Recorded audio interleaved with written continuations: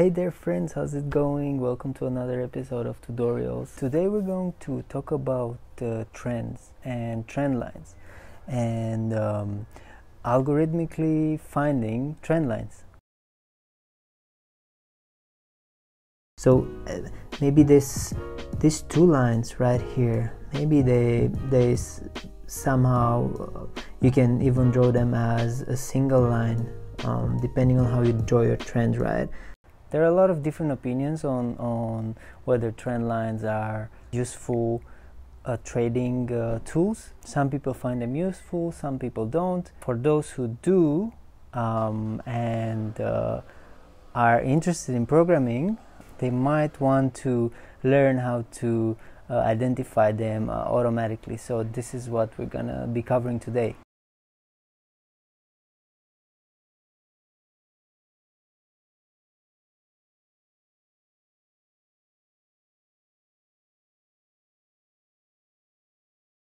A market is said to be trending if, in a certain period of time, the general direction of the price is either up or down.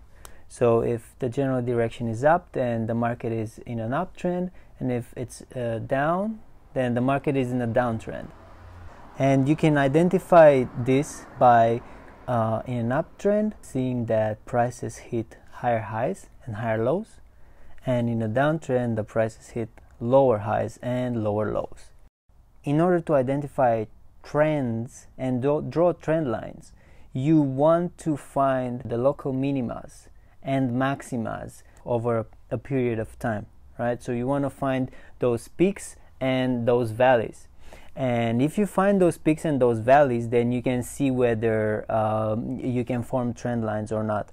So depending on the kind of area you're looking for, you can have more dense peaks and valleys or rarer, right? So depending on the time frame that you're looking for, depending on the period that you want to analyze, you can set that the number of candles in the vicinity of which you want to find the local minima or a maxima. In order to programmatically solve a problem, we want to break it down to its base components, right? So in our case, finding trend lines, the base components would be as follows. Number one, we want to find the local minimas and maximas, and a part of that is determining the period that we're going to look at. Now I'm going to show you what that means. Once we've identified these minimas and maximas, we want to draw lines between all of them. So all the maximas, we're going to combine them together, and all the minimas, we're going to combine them together and draw lines between them. The third step, after we have all these lines, is to eliminate the clear non-trend lines. So I'll show you what that means. And the fourth step will be to combine the similar trend lines. So since we've combined all of the lines together, a lot of them will be close to parallel. A lot of them will touch the same points. We'll start from the same points. So if we have a few lines that the angle between them is not that large, and this is going to be a parameter that we're going to be able to change, then we can potentially combine those lines together into one that is stronger. And the fifth step is going to be to rate each trend line by its strength, and that means how many times did the price touch it.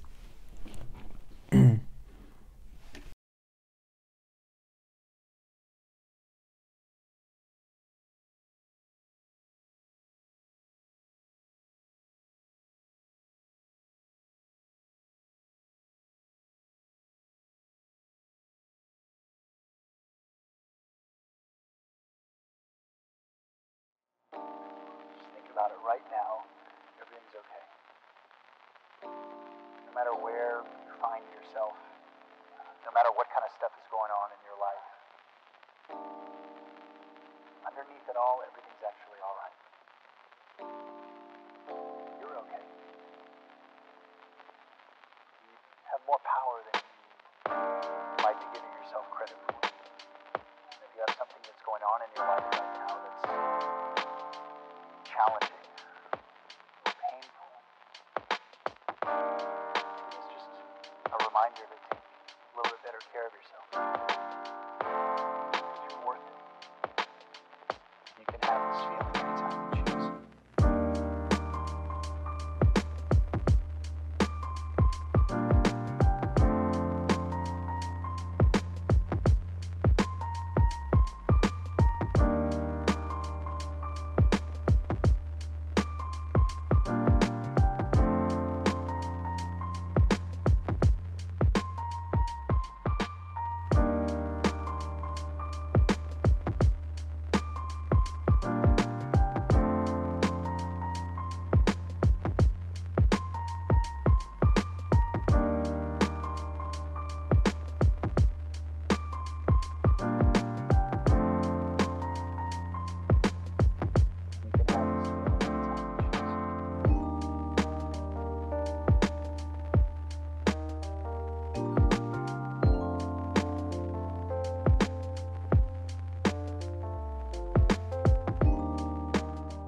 Alright, so the first function is going to be a helper function. Is going to give us the number of digits before the first non-zero digit. Okay, so in find trends, this is going to be the main function. So the first thing here is to select the local minimas and maximas, and we're going to use argrel extrema, a function from SciPy, which finds the minimas and the maximas and puts them in a series. After this, we're going to filter a little bit this to series. So we want to remove all the minimas that are close to each other and all the maximas that are close to each other, so that we sort of lessen the amount of noise that we'll have. Next, we're going to compute all the trends made by the local maximas. So basically this is the point where we just draw lines between all of the local maximas, and we're going to do the same for the minimas. And we do this by iterating through all the maximas twice in a double for loop. And by drawing lines, I mean creating an equation of the line between the two of them, because these points are on an xy axis, x being time and y being price. So we can create an equation of the line between any 2 points. Next, we're gonna go through the points in between those two, P1 and P2. Right, so now we're gonna go through the points in between, and we're going to check, given the point and given the equation of the line of P1 and P2, we're gonna check whether that point is above or below the line. Now if we're looking for a trend line connecting the minimas, if a point in between the P1 and P2 is below that minima, is below that line, that means that that trend line is invalid.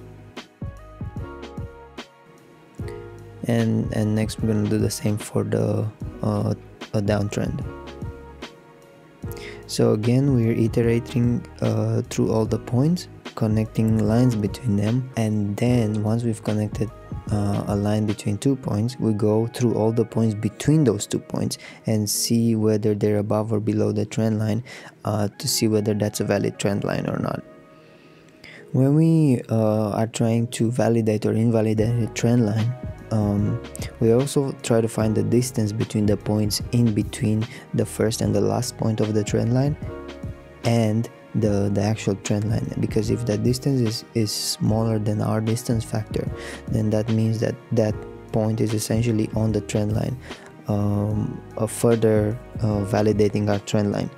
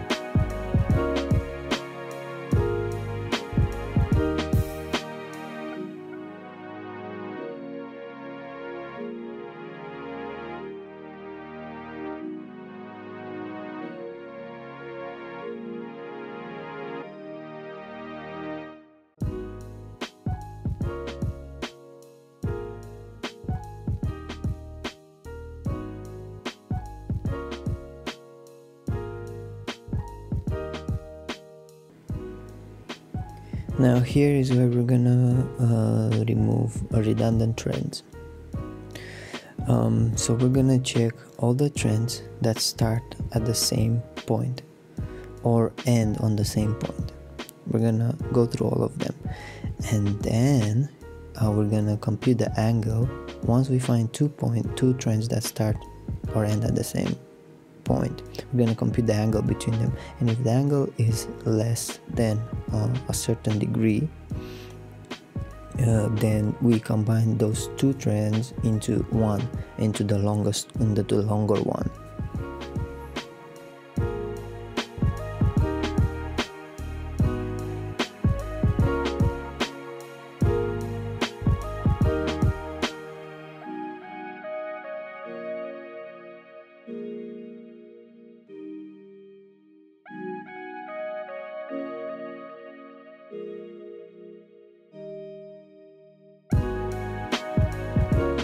We're getting towards the end of the function, so we're gonna go through all the trend lines and see if they have more than two validations.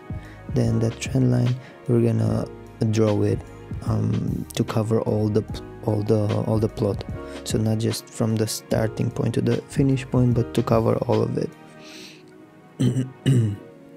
And this is something that we can change depending on our preference. And finally, we're going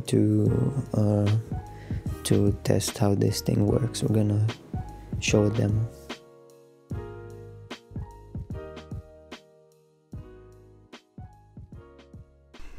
We're gonna request the LTC USDT data from Binance on the 5-minute interval, the last 1000 candles, and then we're going to find the trends available on that. Let's see how it goes.